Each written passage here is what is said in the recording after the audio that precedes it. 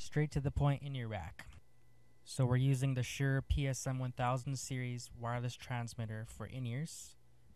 We have 3 dual units, which makes a total of 6 stereo mixes. And we also have an antenna combiner, as well as a wireless vocal mic receiver. Once we have all these devices racked up, we need to get them all connected with the BNC cables, which are basically antenna extensions. Sometimes the racks have like a wireless router type of antenna, but you really want to get a bigger antenna that has a bit more range, and you can place them on various parts of the stage. We usually have 1 on each side of the stage, sometimes 2 on one side, and it gets good coverage for when our singer's walking back and forth across, and yeah.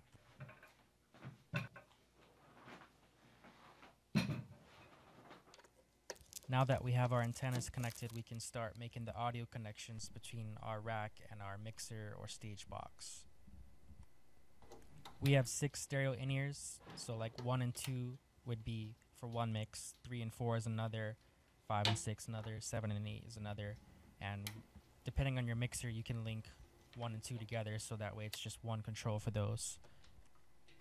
So in the back of the rack you can see our antenna combiner, which has shorter BNC cables which connect directly into each of our in-ear rack units.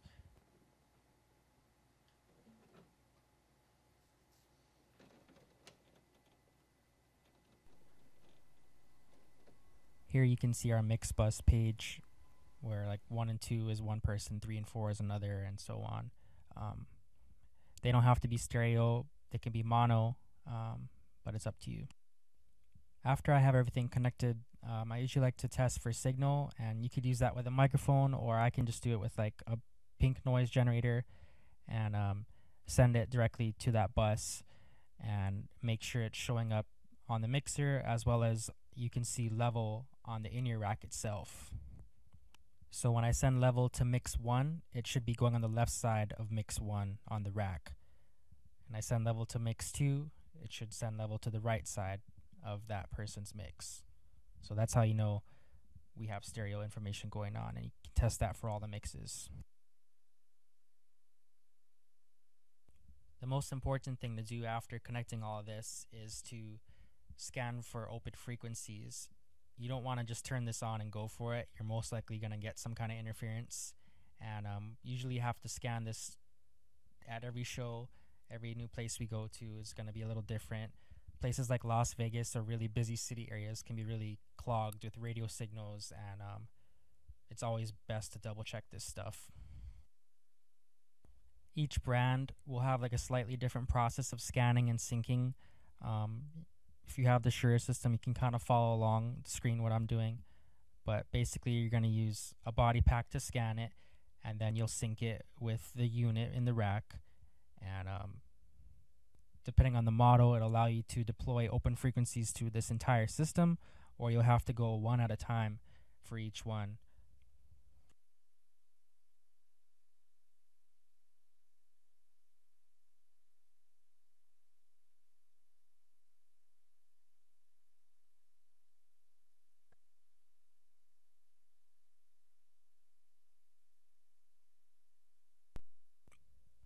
Since in my case we have a pretty good system, I only had to use 1 pack to scan for the whole system, and now all I have to do is press sync on each additional rack and just bring the pack next to its sensor, and it'll sync right up.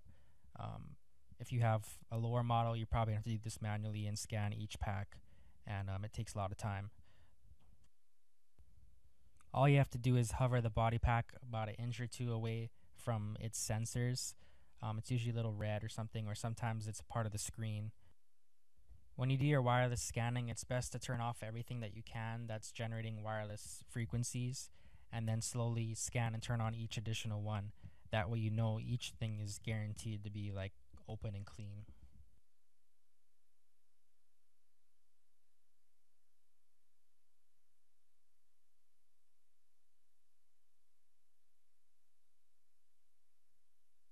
For wireless vocal mics, you're actually going to do the scan on the rack, and then you turn on the microphone and hover it against the rack, and it'll sync right up. Usually have a separate antenna for the microphone from the in-ear rack.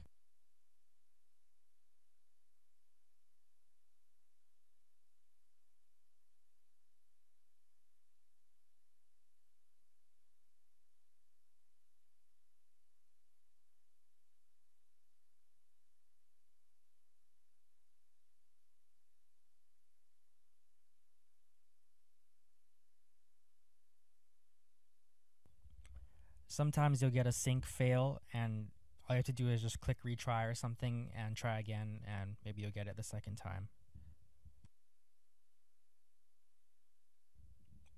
Talk into the mic and check for level on the rack, and you should be good to go.